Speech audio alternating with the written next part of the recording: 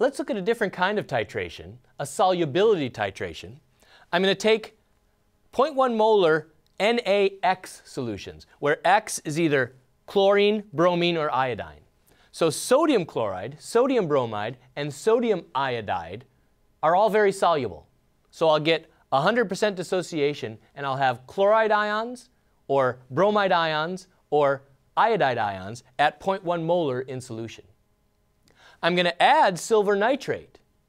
Now, silver chloride, silver iodide, and silver bromide are low soluble salts. They have a very small KSP value. So silver chloride, silver bromide, and silver iodide will precipitate out of solution. The question I have is, from this curve, can you tell which is the least soluble salt? Is it silver chloride, silver bromide, or silver iodide? Think about that for a minute and make a selection.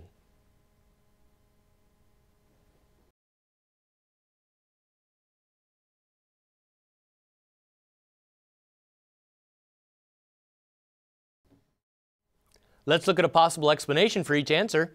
A low px means a low X concentration. So AgCl has the lowest Cl concentration and is the least soluble. B, bromide ions are an equivalence. So AgBr must be the least soluble. C, high px means low X concentration. So AgI has the lowest I concentration and is the least soluble salt. Think about those three possible explanations and make a selection.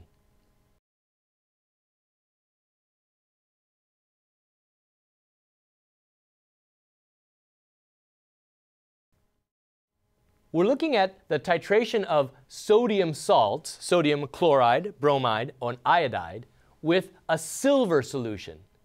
And the silver salts, silver chloride, silver bromide, and silver iodide are insoluble. So they precipitate out of solution. The question is, when you've added a lot of silver, essentially excess silver, what are these concentrations of chlorine, bromine, or iodine? Well, the higher the px, the lower the X concentration. Remember, it's minus log of the concentration that gives you the px. So minus log of X concentration. So if the px is high, then you have 10 to the minus high number versus 10 to the minus low number. 10 to the minus high number is a smaller number. So this represents the smallest concentration of iodine.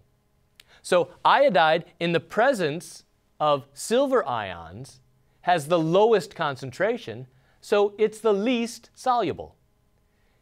It is the one that forms the most silver iodide solid of these three.